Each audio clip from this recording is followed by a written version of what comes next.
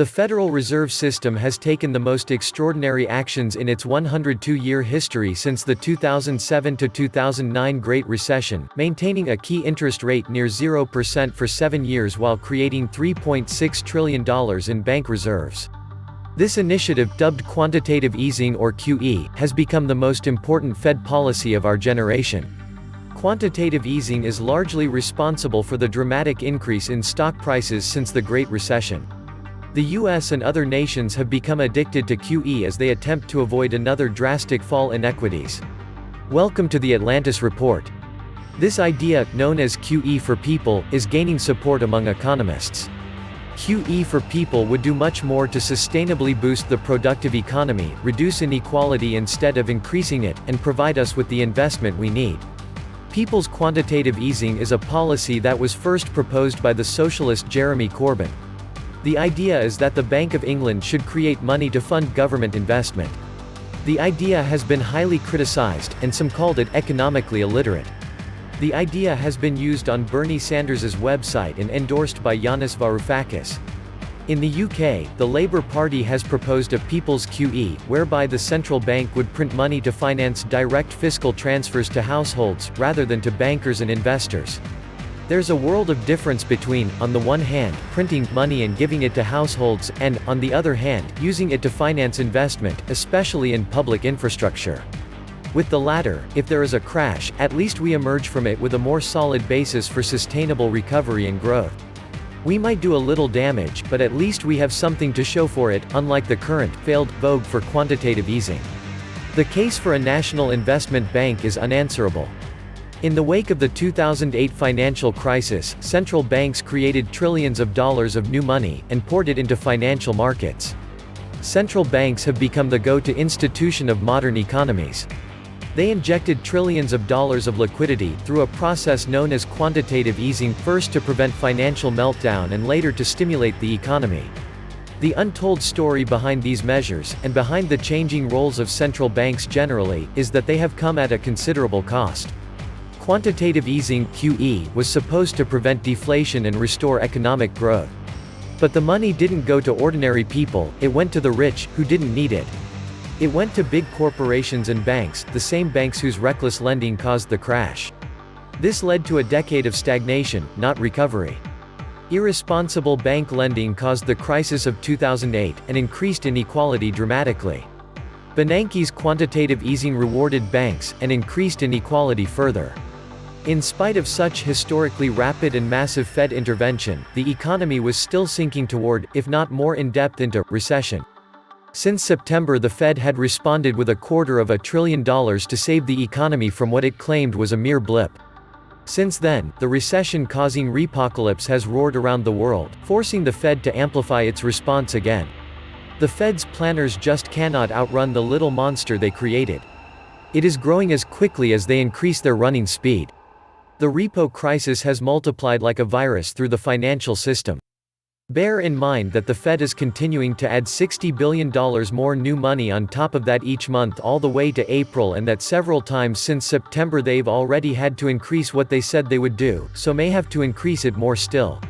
By the time we are done, based on the Fed's schedule for its new QE, the repo crash will have turned out to be so massive that the Fed will have flooded the economy with, at least, $500 billion just to prevent the crisis from happening again and causing major banking, credit problems. These new repos are only supposed to aggregate to an additional $55 billion, but there we go again with the Fed having to add more and more ammo to combat something it continues to say it has under control.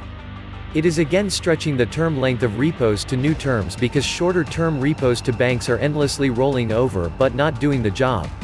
The little monster is growing as quickly as the Fed increases its responses. This is extraordinary in the truest sense of the word. We've never seen anything like it in the repo market.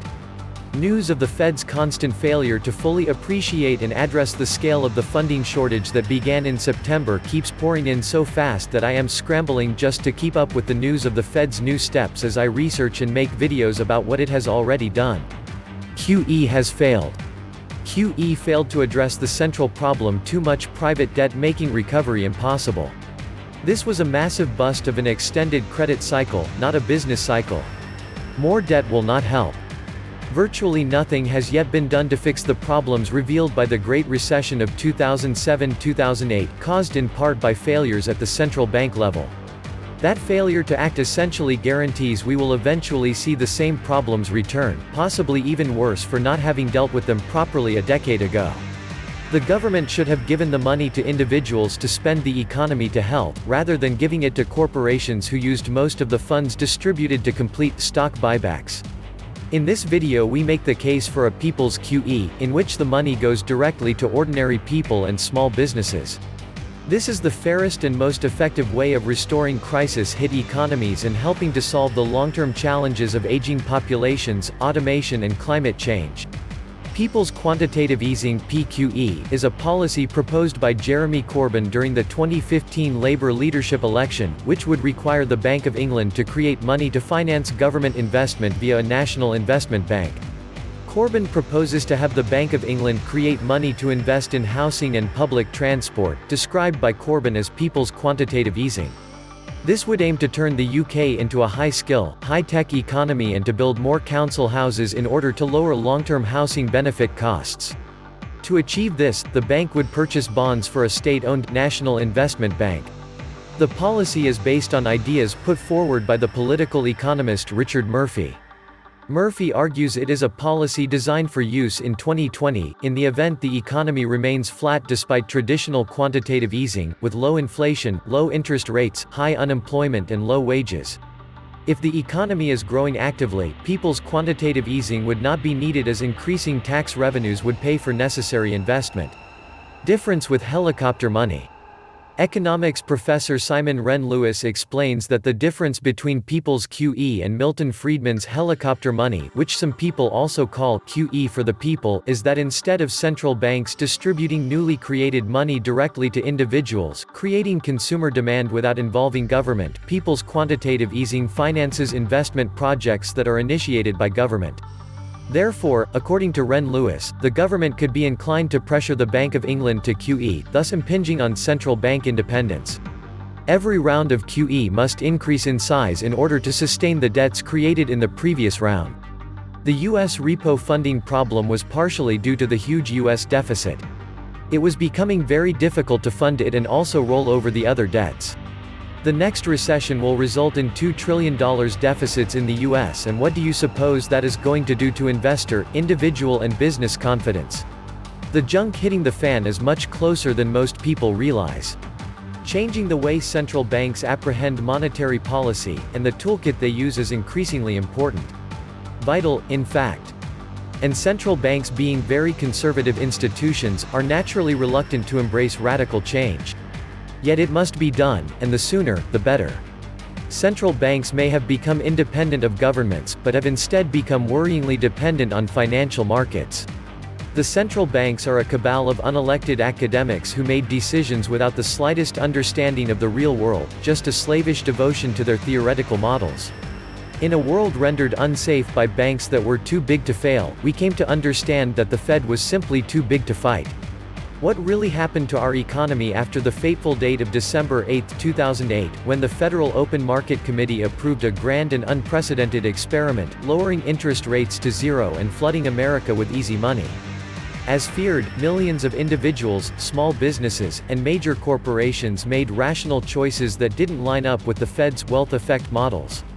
The result, 8 years and counting of a sluggish recovery that barely feels like a recovery at all. While easy money has kept Wall Street and the wealthy afloat and thriving, Main Street isn't doing so well.